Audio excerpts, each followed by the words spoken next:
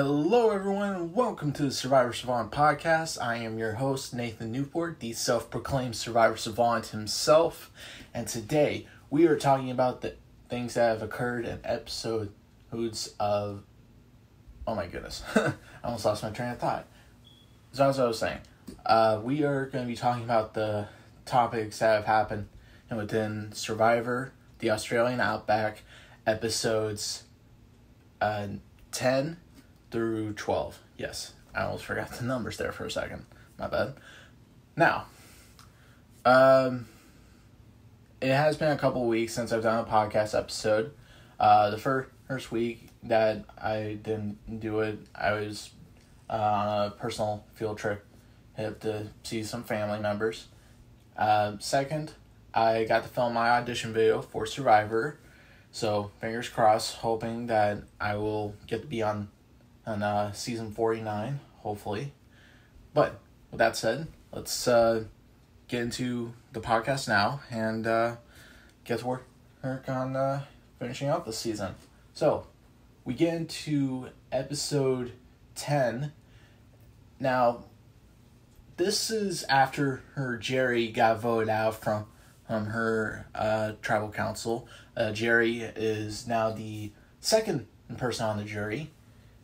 And Amber is definitely bummed out about being left out of the vote. And also because Jerry was probably one of the closest allies she had while she was out there. And the fact that her tribe let her out of the vote when they didn't clue her in on it just shows how much trust there is in Amber. Like, how much they don't trust her, I'd say. Based on that. I'm almost stuttering my words, my bad. But, as we're getting near the end, as it's closing out, we're starting to see that camp has been kind of like, very, I wouldn't say quiet almost, but almost dire. Now, of course, you got Amber having to deal with, if still living, and with her former tribe mates who turned their backs on her after voting out Jerry. But they also still have 3 Kucha tribe members remaining still who they're wanting to get rid of because overall, I guess they still want to stick with the original plan that Tagi made and do the Oga coring. There. Oh my gosh. I just invented the new phrase. You got Pagangi and now you got Oga coring. No, wait. That's the tribe that's trying to get rid of the other tribe. Kucha.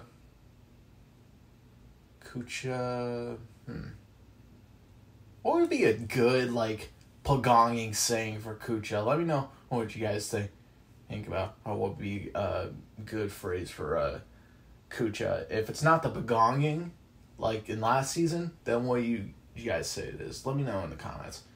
But no, as I was saying, the camp conditions at the moment are currently drastic. They're almost out of rice. They don't really have a lot of rice left. And as far as fishing goes, they're trying to catch whatever fish they can, but they keep constantly losing their fishing hooks, especially because of turtles. I saw one clip where there's like a turtle snapping on the line of their fishing lure, and I'm like, you jerk! Now I know why Bob from Gabon eats you in turtle soup. Oh my gosh. But anyway. Oh, right.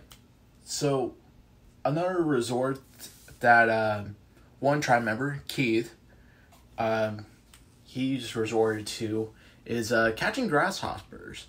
I don't know why I'm having a hard time saying that. Grasshoppers. Apparently grasshoppers are like the new diet out there in the Outback. My goodness. And to top that all off, there's also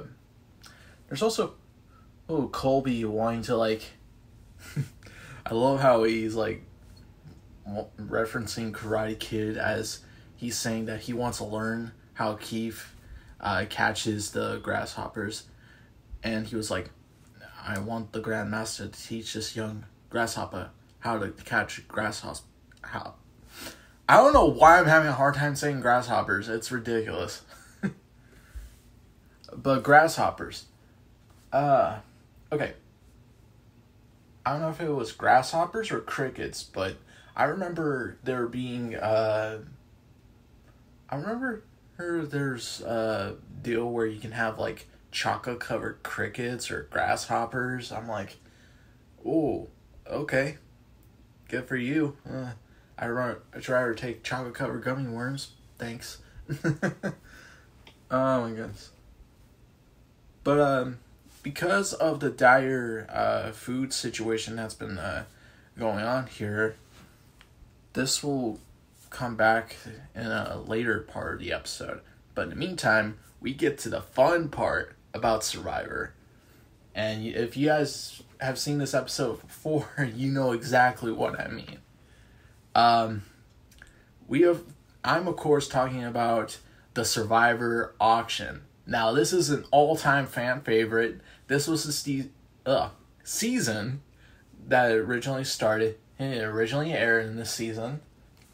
And to see it actually where it began is really cool. Now, this is something that will be in Survivor throughout history.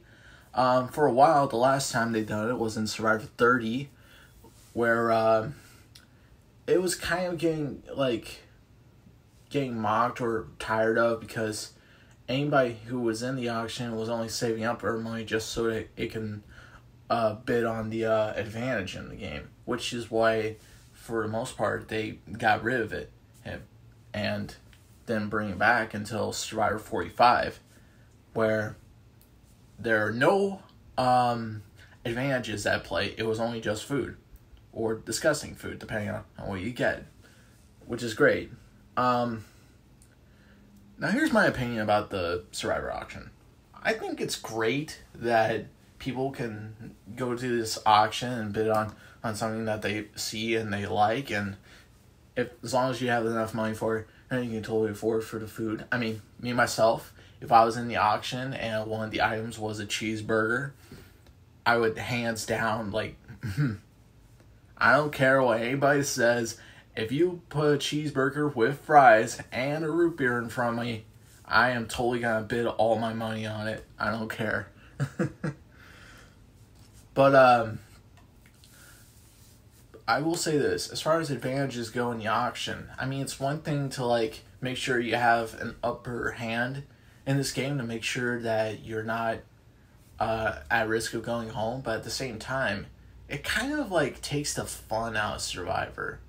And that's what most people criticize nowadays, is that advantages, they like to take the fun out of Survivor.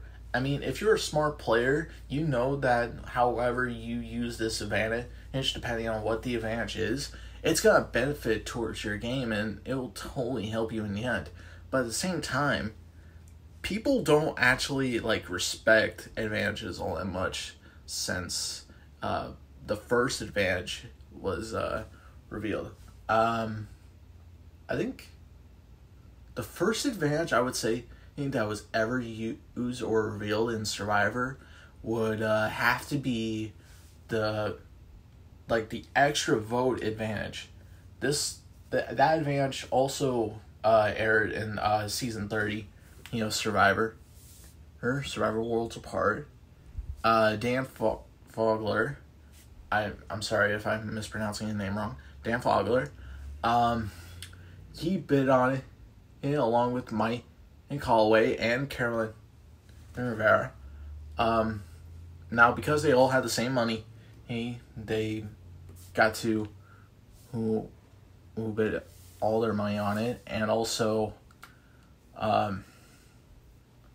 okay, I don't want to get too far into what this season entails or what it's all about, and, well, I guess I kind of spoiled it for you guys, but I mean, for the new listeners, I'm sorry. I can't help if I want to express my Survivor knowledge. It's It's something that's blessing and a curse. I can't help it, especially for those who haven't seen the show.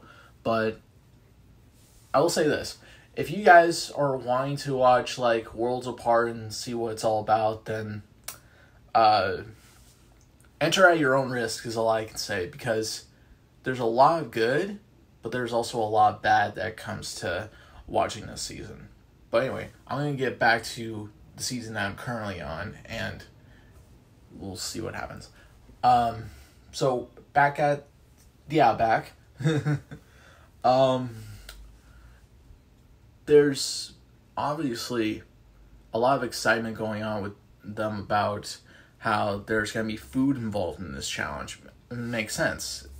If it's the Survivor auction, everybody's going to be excited about bidding on food and items that they want.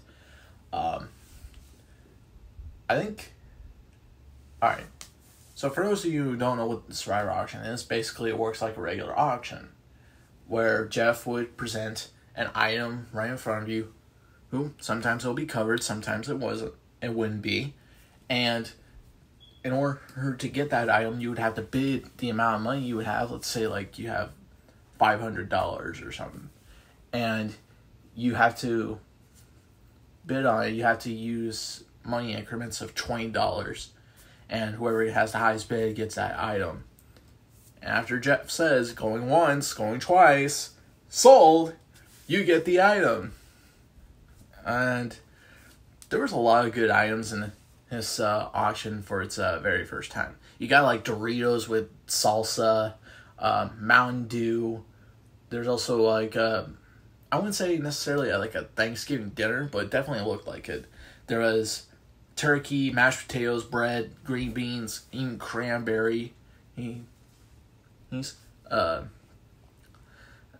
not a cranberry person myself. However, okay, I'll say this about cranberries. If it's in something like a baked good, then I'll eat it. But cranberries on its own, like cranberry juice, I'm not a big fan of. And then also there are other items like crackers, and there's also, oh my gosh, chocolate and peanut butter. Yes, there was like 4 squares of chocolate and a single like dip scoop of peanut butter. And as you guys know, Survivor and peanut butter and chocolate, 2 ants, that's a lot, are something that had people absolutely crave for on Survivor. And Elizabeth was the lucky one who got the bid on that and get the chocolate and peanut butter, which is great. I'm trying to remember what other items there were. Oh, yes.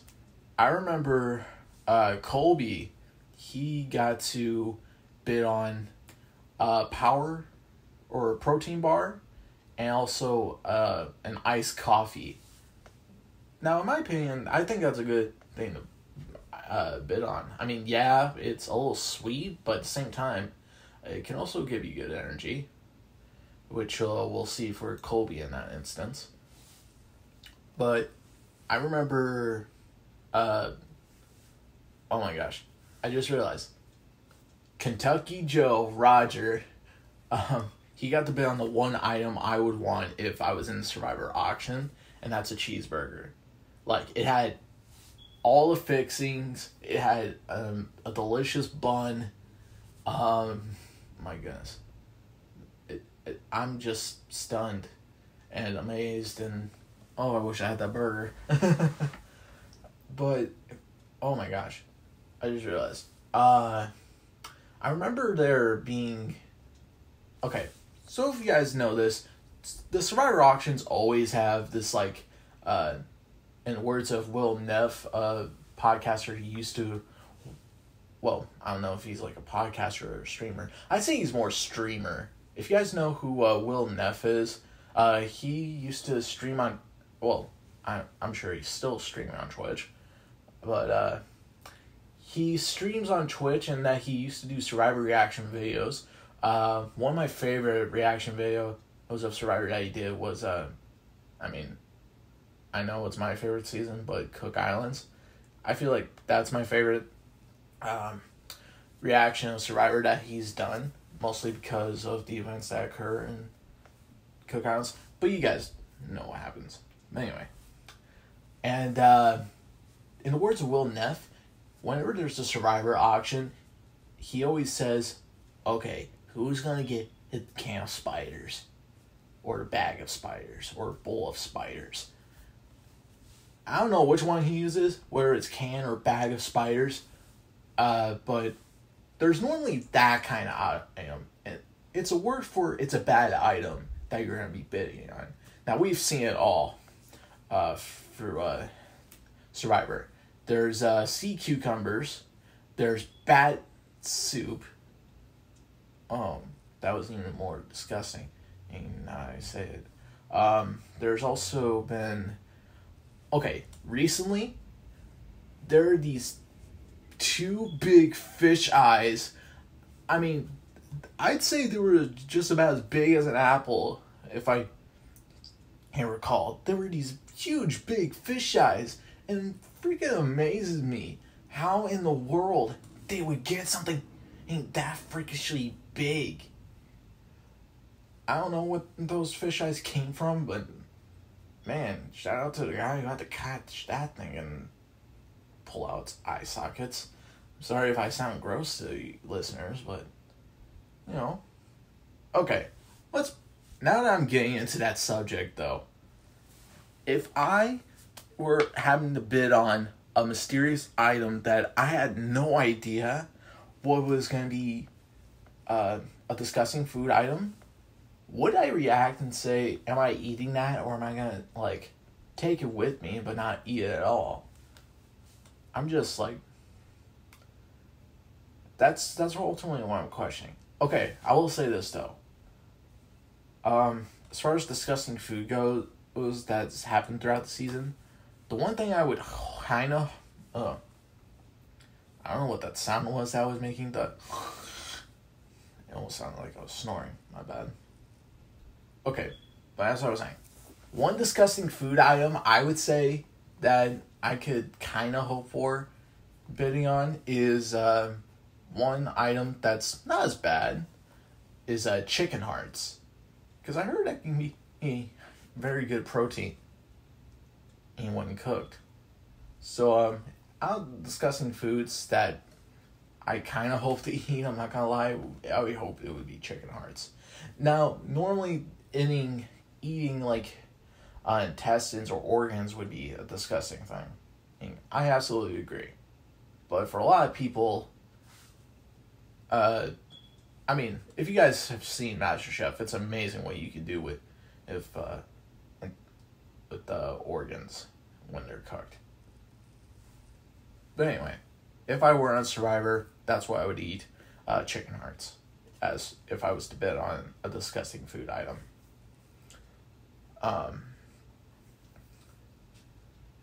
So, as I'm watching this auction go on, Amber, I mean, she was able to bid on, like, fries and some ranch dressing, which was good. Then she also bid on Mountain Dew.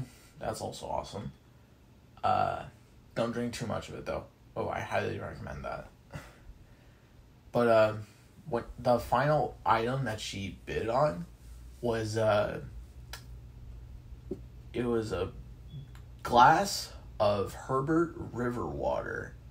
Now, the Herbert River is along the camp to where they live. That's where their campsite is, along the Herbert River, which is in Queensland. And at that time, that was the bowl of spiders that started this whole, like, disgusting food item bid. And nobody wants to get the bag of spiders. Let's be real. Nobody wants bat soup.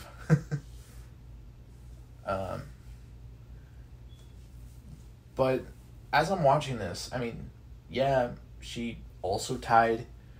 Okay, Nick is probably the one who bid on items the most and had the most items. So at this point, he would seem the most full. But I just realized this now. Amber also bid on the same amount of items. So out of the whole, like, auction that I've seen, Nick and Amber are the two who have bid on the most items out of that auction. Now, I don't know if it would make any difference to how that would impact their games, but I know it would impact one of their games in this episode. I'm not going to say who, but for those of you guys who know, you know. But anyway, after the auction is over, they get back to their camp, and of course, you go a certain amount of days without food, you're definitely gonna get the the after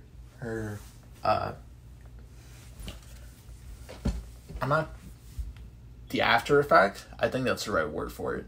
The after effect of what will happen when you eat too much food, when it's been so long since you had food. You're gonna either 1, throw up, or 2, make a business in the woods. That's the perfect way of saying it. You're gonna make a business in the woods in order to get some relief. I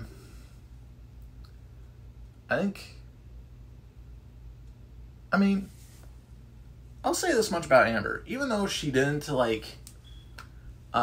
get too many items, like, she only got, 6 fries and a cup of Mountain Dew, it still wasn't enough. Like, it's not hurting her. Same with Colby. You know, he got a protein bar or an iced coffee. That wasn't enough to hurt him.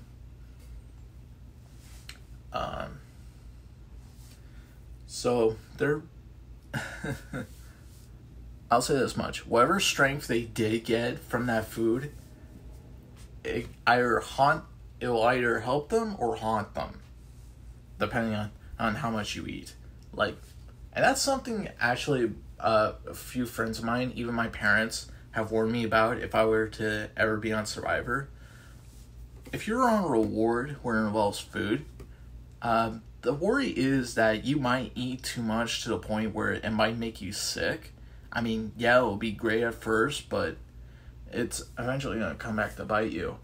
So, and I'm even watching my portion limit and myself as far as food goes. I mean, I eat just about 3,000 calories a day. So I kind of make sure that I don't go beyond my limits, and also know how much I should eat and how much I shouldn't. And I'm doing the best I can, as far as managing my weight goes and making sure I exercise, and it's been really crazy. But yeah, as far as managing food goes, just like alcohol, you gotta manage and know your limits.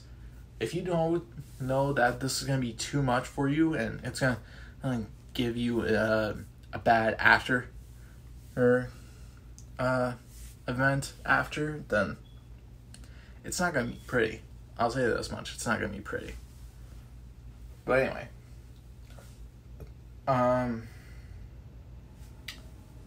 we get into... Oh, sorry. I almost burped. I almost burned my breakfast. Jeez.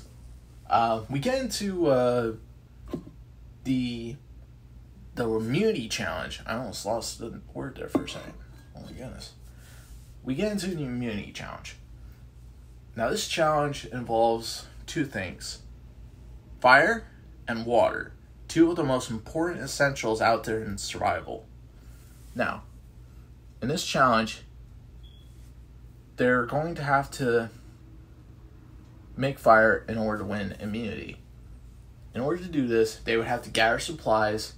Okay, there's this teeter-totter contraption with a burning urn on the top of it, and one side is more top-heavy, the other side isn't. In order to win this challenge, you have to make a fire, or at least get supplies first. Put them in the bucket where it's currently on the ground right now, and then try to start a fire with matches or magnifying glass, whatever, or you can to start the fire. And while it's still lit, this gives you the opportunity to like go out into the river or a water source and fill your other bucket and on the other side with water to get it to go down as the fire barrel is lit. And there's also a hole in the bucket that's you're filling the water in. And as long as you keep managing to fill it up with water, it'll still be top heavy, but you have to keep watching as it's like leaking, because if it's still leaking and if it's going back up, then you have to refill it again. And if your fire goes out, you also have to like make sure that it stays constantly heated or like lit. And the first person to get the fire of their fire urn lit wins immunity. Now this is the first challenge. This is the first season to where this challenge was. I wouldn't say that a fire making challenge isn't a first. I mean, we have seen it in last season, but this is like a new alteration of it, I would say. And this would be the first season to use this type of alteration. The next time that it would be in it would be All Stars, where they bring it back. And I thought it was actually a cool idea, the way they gathered the supplies and put them in one bucket. Then they had to like go out and fill the other side with water and try to get their wick lit. I'm not gonna lie. As far as like classic Survivor challenges go, I mean, everybody wants to see Get a Grip or the one sandbag challenge where they have to carry all the weight that they have and run across the track and try to catch up to the other tribe. I love challenges like that. I would love to see challenges like those again. But I feel like this challenge probably deserves a lot more credit than it's due. And if it does make a comeback, I would absolutely love to see a current rendition of this challenge. I mean, shoot, maybe it could be... No, actually, no. That wouldn't work as the Final Four challenge. Oh, another challenge I would love to see be brought back is Make It Rain. Now, if you guys know what this challenge is, it's basically you hold up in your hand in the air while it's being attached to a big bucket of water.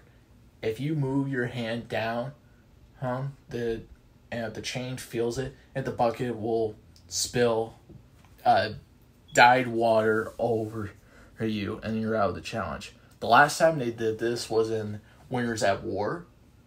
I would love to see this challenge make a comeback. I'm not gonna lie. It's one of my favorite challenges, and I feel like if I practice long enough for this, I absolutely feel like I can nail this challenge. It would be cool if I could nail this challenge, if it ever comes back. But anyway, we get into the challenge where you have to light the fire barrel as you're filling up with water and making sure that your fire is constantly lit. At first, people were trying to like make sure that their fire was going. I know a few of them had their troubles, and Colby was the one who was able to make sure that his fire was lit as he was filling his barrel. And even though it went out for a little while, he still managed to like bring it back and managed to refill his water bucket side. And eventually his fire urn got lit and he was able to win the challenge.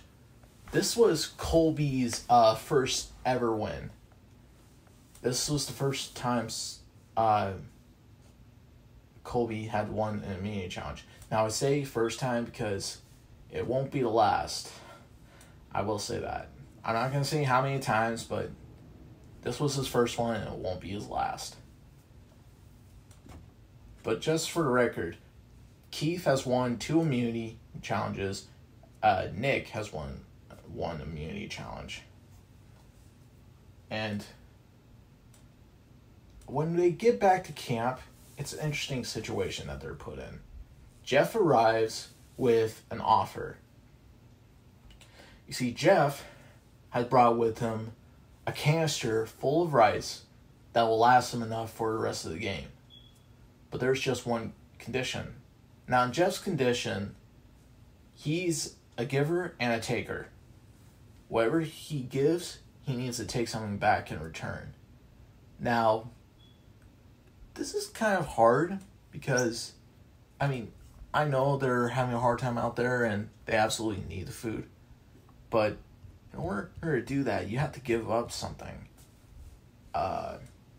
Which we have absolutely seen before in another past season, which was Survivor San Juan del Sur. It's crazy, you know? But in this case, Jeff wants the tarp and the Texas flag that Colby brought with him. He wants those items in return for the rice that they need. At first, they're a little hesitant about that. They were even at first wanting to offer them like a blanket in exchange for the rice instead of the tarp and the Texas flag. But Jeff wasn't having it. Then he sweetened the deal by giving them also extra fish hooks. And I think it was a good offer, in my opinion. Yeah, they had to give up the tarps, but at the same time, at least now they'd be able to be more comfortable with the fact that they have more food and ways to catch food. So, sorry, Colby. You have to say goodbye to your good old Texan flag. But as we get further into the episode, we get the tribal council.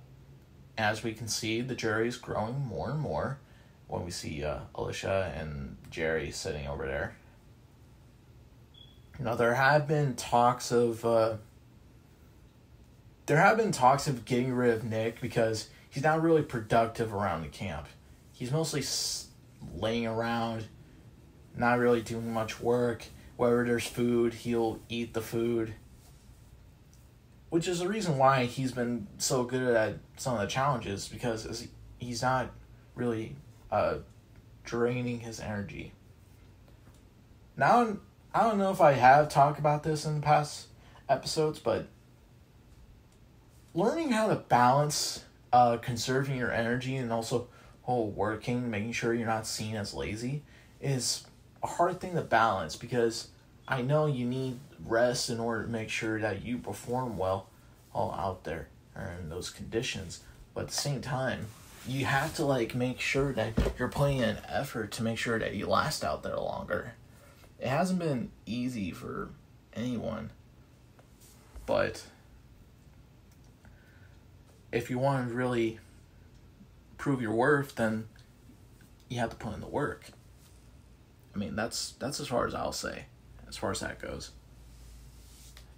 And I think, I remember Keith was somebody who was targeted because he has won 2 previous immunity challenges in the past, and it's surprising that nobody has voted for him yet. But what's also surprising is that Keith didn't bring his bags or any kind of stuff that he brought with him. Everybody else did, but he didn't. And Nick saw that as a sign of cockiness and arrogance. The fact that he didn't bring his stuff. Now, in my opinion, I feel like that would kind of be triggering too. The fact that he didn't bring his stuff. Not gonna lie, I would admit at first maybe he forgot to bring his stuff. But if I knew Keith long enough out there, I would say, wow, this guy's so confident that he's good at this game, he didn't even bring his stuff to tribal council because he knows that he's not going to get voted out. Well, here's a twist. The tribe has spoken. That would be my reaction too. If you feel confident that you're not going home, boop, tribe has spoken, you're out. But no, so Keith was on somebody's radar, Nick's radar. And then I think also, I think Amber got a few votes, if I'm being honest.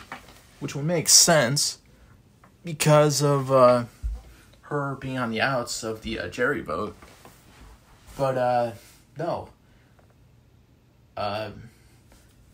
Even though they were fractured after the Jerry vote, the other core got to align with each other and voting out the one person who wasn't really pulling their weight, which was Nick. So Nick was the 10th person eliminated and to be the third member of the jury.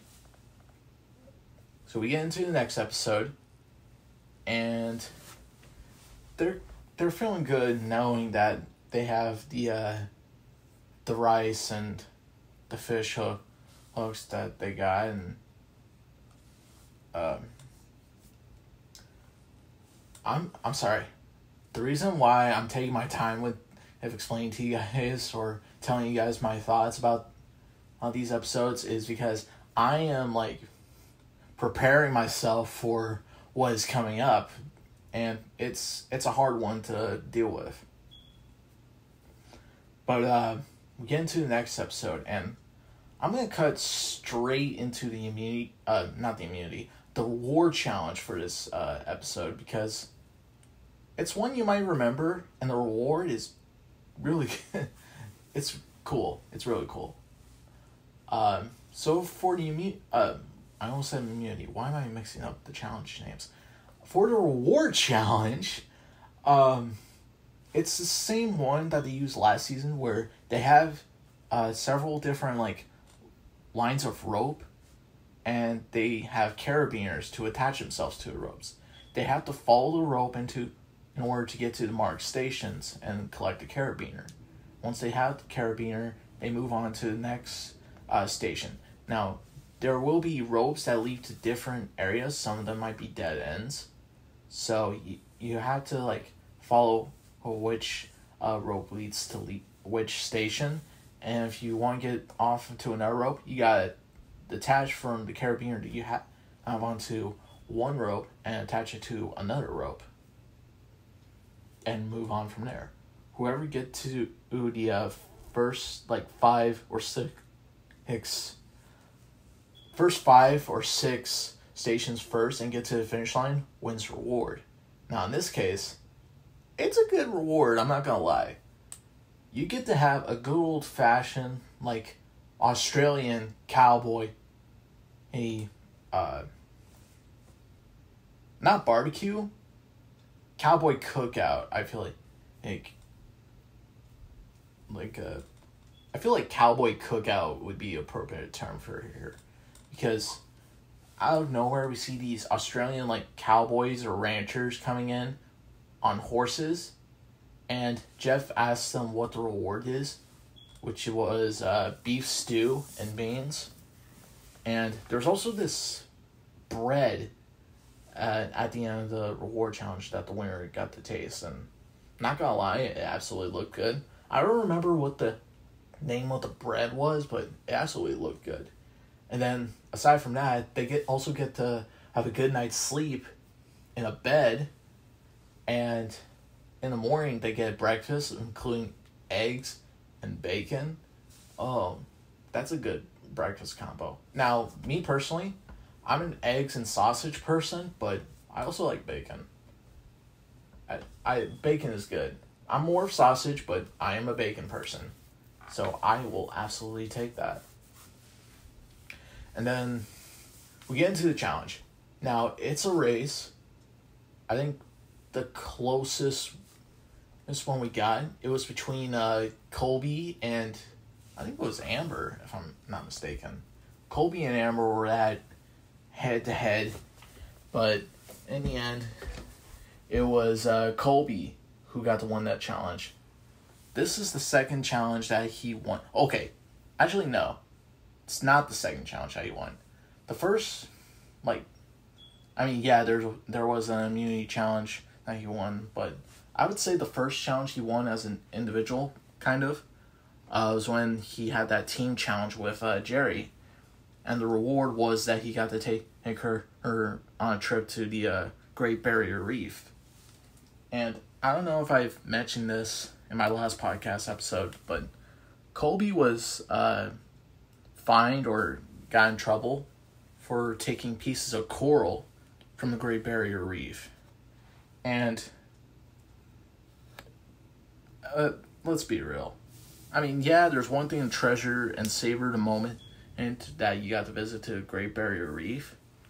But I guess taking a picture of it was not enough for somebody. I mean, that's how I looked at it. If you want to really remember that moment, you take something from that moment with you.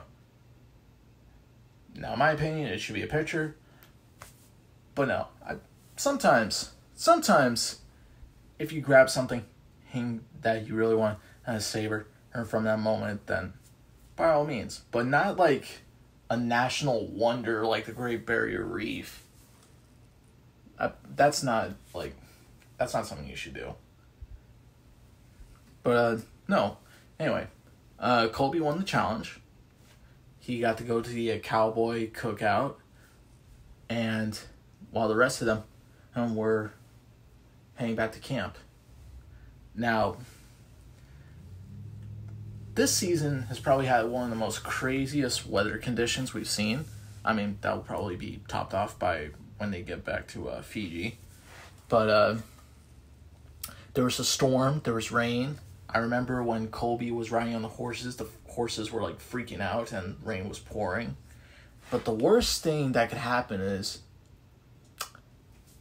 so you gotta remember, if you're camping, and if you're camping near a river, chances are there's going to be a high chance, depending on what kind of weather you have, there might be a flood.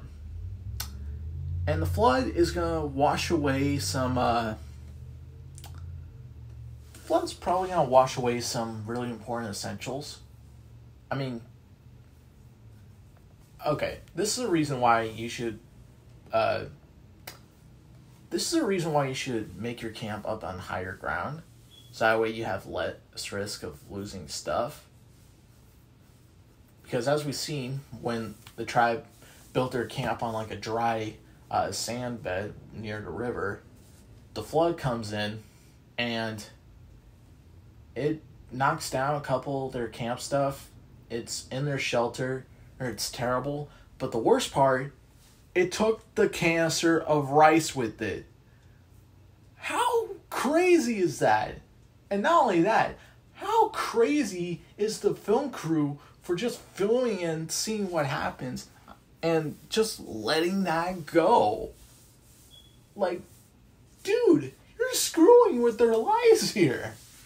And yeah, I know that the film and production crew can't get into, like, they can't prevent this stuff from happening unless it's a medical situation, or even worse, a really disturbing and uncomfortable situation, which would occur in season 39, but I'm saving that for another time.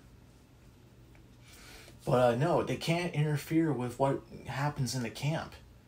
That's crazy. Jerk move is all I can say at that time. And for the film crew, jerk move. But they came back to camp. They saw that the camp was flooded and that their rice was gone. And late at night, I remember that late at night, they were looking for rice, and they found it in the river, hooked up to some kind of like log. And at first they were gonna like go out into the river and swim and get it, but the river was like too like fast for them or to like swim in, and nobody was crazy enough to do that. So Keith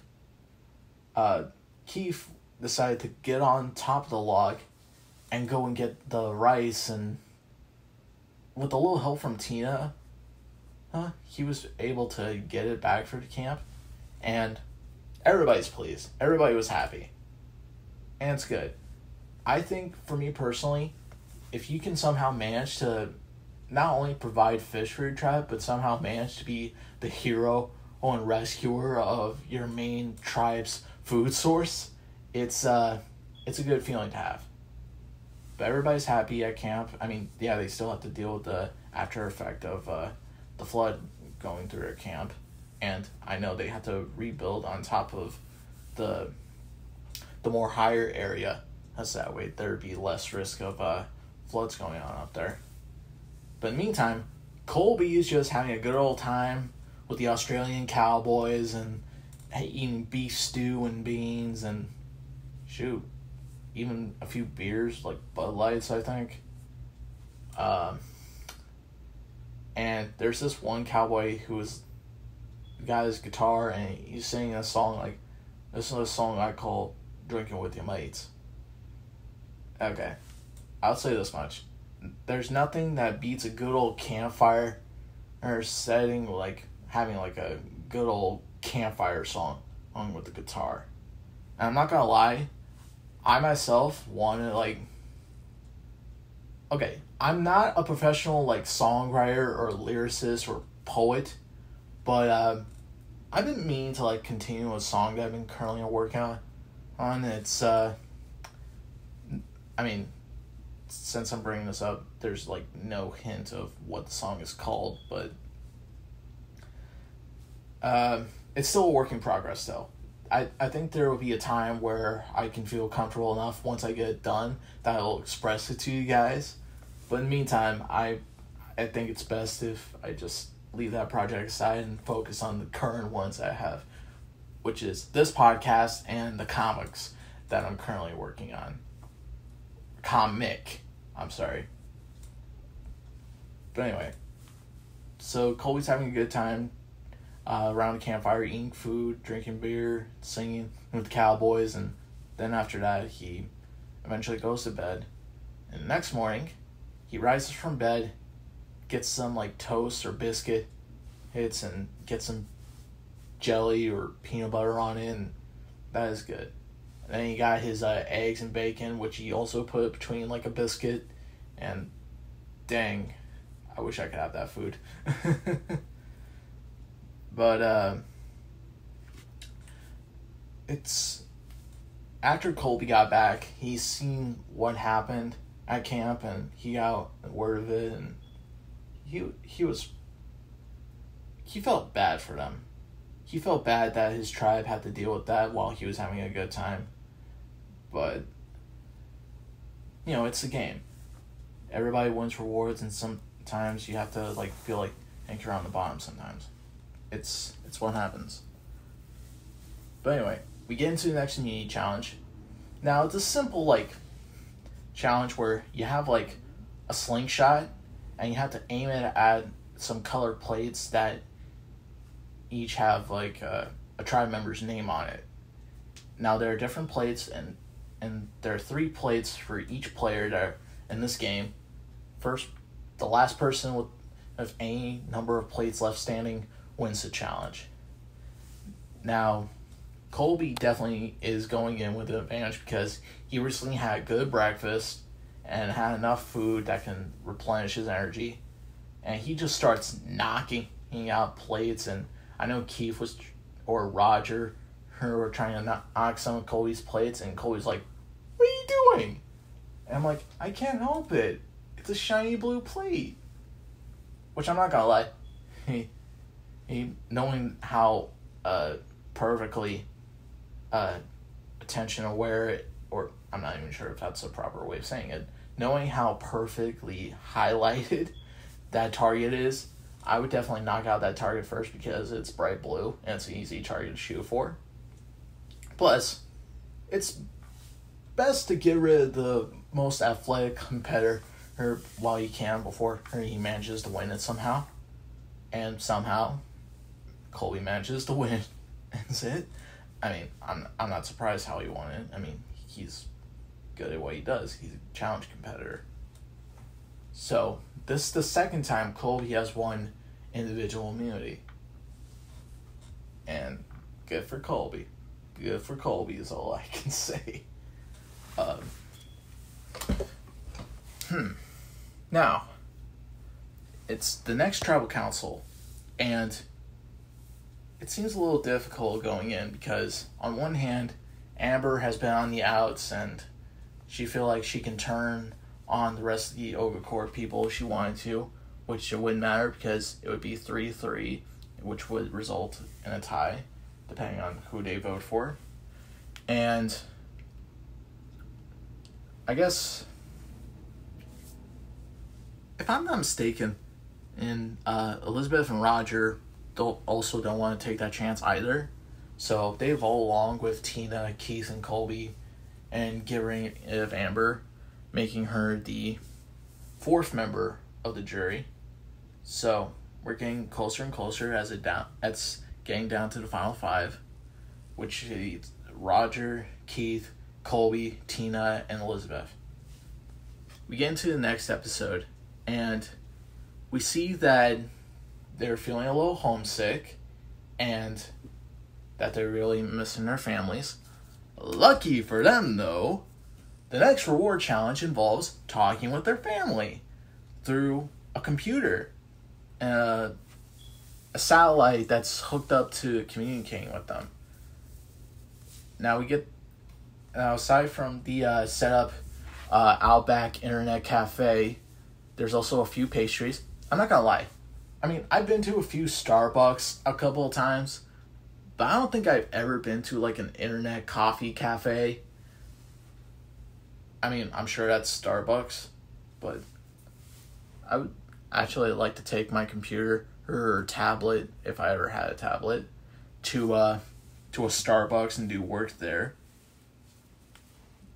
Because it's a good, relaxed environment that anybody would go to, in my opinion. But no, it's nice. They got their computer set up. They got different assortments of pastries or croissants that they can eat while talking. I almost said text. Oh, I'm so Gen Z. But it's interesting. We get to see their families. You got Elizabeth and her mom and her dad and her brother. You got Keith and his girlfriend. You got Colby and his mom. And you got Roger and his wife and his kids. And also Tina with her husband and her kids, including her daughter Katie, which we will see in a future season called Blood vs. Water, where Tina got to compete with her daughter. There is a story to that, though, that I will get to talk about all in another time. But as they're talking to their family, they only get to talk to them one time, and they got to talk with them one time before the actual challenge starts. Now, the challenge incorporates their family as they're answering these 5 different questions, like, in Australia, where does the sun rise? And there's also, what's the biggest bird in the world? Along with, in the Outback, how many venomous snakes live there? And I don't remember the rest of the questions, but it was Tina's husband / family who got the most questions asked and answered correctly. So as a reward, Tina gets to spend more time, like 30 minutes or so, with their family members talking to them. And also using Jeff Probst's personal Visa card. I say that in quotes because I'm sure he changes it every now and then. That they get to go on a shopping spree with it. And before he left, each of the tribe members who didn't win the challenge got to say their goodbyes to their loved ones. But Keith really wanted to make a memorable message goodbye to his loved one. He got to propose to his girlfriend through the computer. And she said, yeah. She said yes. I'm not gonna lie. I mean, there are a lot of cringy moments when it comes to, like, proposals, but it's nice to see. I'm sorry. I'm a sucker for love. I can't help it if I'm a lover and not a fighter, and I'm a sucker for love. But if I see, like, a marriage proposal going on, I'm like, yes! It's good to see that stuff. People falling in love and getting married, or getting engaged, or proposed. That's awesome stuff to hear. Oh, I'm almost getting emotional. And plus, Keith and his, I don't know if it's Catherine or Katrine, but I love their little nicknames that they have for each other. Keith calls her P, or Sweet Pea, as she refers it, and then she calls him Carrots. I like that. It's cute. But it's so great to see Keith have his happy moment, and it's nice to see everybody getting along, and it really felt like that they were outside of the game at that moment. Like, they weren't so focused on it anymore. They were just happy to see each other happy, and really got to share love with each other and love with their families. Next day, though, Colby gets irritated by Keith because he's putting way too much rice in the cooking pan or pot, and they have to be careful with how much rationing they do. And I will admit, in a game like Survivor, you absolutely have to ration out your food. But no, Keith doesn't. He goes ahead and freaking puts in as much as he prefers, and he's not being smart about it. And Keith, he was hearing Colby telling him that it's not right, and I don't think Keith is having it. He's ignoring it, and Colby absolutely takes that personal, and he doesn't like Keith anymore from that moment on. Like, Keith is stubborn. He's not willing to listen. Which I can understand. I don't like stubborn people either when they don't want to listen.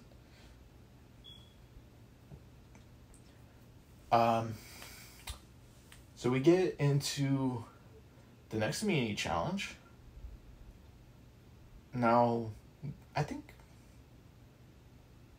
Oh, yeah, I remember. I lost my train of thought for a second on what the immunity challenge was. But no, I remember. So if you remember last season, they, at the Final Five, they had this, like, Survivor Folklore Challenge. Now, this challenge is very famous and would go on from Borneo until Survivor 31, or Survivor Cambodia, or Survivor Second Chance. And Jeff Probst would tell him a story about the origin of the Australian and Aboriginals and how they got their start and how they lived out here for thousands of years by adapting and surviving in the wilderness. And while they're listening to this, each of the tribe members are locked up in these chains or shackles with 5 locks on them. And once Jeff is done telling the story, they would go out into this field where there are different stations set up. In order to unlock their shackles, they would have to answer questions relating to the story. If they get it right, they get a key that unlocks one of the locks. If they don't get it right, they can't unlock it, and they will have to go to a different station. Once they have all 5 locks unlocked, they have to bring them back to Jeff and to get them immunity. So like I said, first person that brings all 5 unlocked locks back wins immunity. And it was between Keith and Colby trying to get at the necklace. And at that time, Keith would be the one who would win, but he slipped on some wet grass and dropped something. He had all the locks that he unlocked, but he was missing one. He realizes that he lost a lock out there. And before he could find it, Colby was able to bring back the lock and... not bring back his lock, but bring back all of his locks. And he won his... he won his third straight immunity challenge. This would go on as like one of the most longest runnings for a male person to win a lock, or not a lock, an immunity challenge, an individual immunity challenge, and win a constant amount of winnings. Now we get into tribal council, and it's very sad because during their time, this person has been a real motivator. He's been a hardworking guy. He's very good. He's very, he's no nonsense, and he's very good at what he does, and he takes no offense to anything. And it's really sad to see him go. But in a 2-3 vote, Kentucky Joe, aka Roger, was voted out and sent to the jury. Which, of course, Elizabeth was really sad because she was her Outback daddy, as she said. And she can't help but feel sad that one of her allies is going. And it's really heartbreaking. And nobody likes to see one of their closest allies go, as we saw with Amber and when Jerry was voted out. But no, Roger got voted out, and he was the fifth member. I almost lost my train of thought. The fifth member to join the jury, and we're down to the final four. Now, this is the usual part of Survivor where I get to answer a question from you guys and express my Survivor knowledge. And if you guys want to send in a question to me and want to test my Survivor knowledge, send them to me through my Instagram accounts at Survivor Savant Podcast or at Mr. Nathan Newport. So the question is, how many seasons of Survivor has returning players? That's actually a good question. So, the first season to ever have returning players was Survivor All-Stars, and then the second would be Survivor Guatemala, when 2 returning players from last season got to return. Next was Survivor Micronesia, fans versus favorites. Then Heroes versus Villains. Then Redemption Island. Then South Pacific. Then Philippines. Then Caramoan. Then Blood versus Water. Then Second Chance. Then Cambodia. No, wait. Cambodia and Second Chance were the same season. Game Changers. That's what I meant to say. And then Edge of Extinction. Then Winners at War. And then finally, 45. So those seasons are seasons that have returning players in it. And by my calculation, that's like... I'm sorry, I'm counting it in my head. Actually, let me repeat the seasons again. All-Stars. Guatemala. Micronesia. Heroes vs. Villains. Redemption Island. South Pacific. Philippines. Caramoan. Blood vs. Water. Second Chance. Game Changers. Edge of Extinction. Winners at War. And 45. So in total, that would be 14 seasons that have had returning players in the past. That's crazy. 14 seasons. Hey, I just remembered. Season 50, they're going to have returning players. Now, I'm curious to know what you guys think are going to be returning players for that season. Are you hoping it's going to be all-time favorites like Sandra or Boston Rob or Tony or Parvati, for that matter? Or Ozzy? Or are you hoping for people who want a second chance in the game and would really like to play again? Let me know when you guys in the comments what you guys think. But in the meantime, thank you guys so much for listening to this podcast episode. I know it's taking me a while to get back to it because of everything that's been going on in my life, but I'm really trying to get my career going as far as podcast stuff goes and my work as a digital comic artist and a digital artist. But, you know, I'm really trying to make this life worth living, and it wouldn't be possible for people like you. So with that said, I hope you enjoyed being outclassed, outspoken, and outsmarted with the Survivor Savant Podcast. This is Nathan Newport, signing out.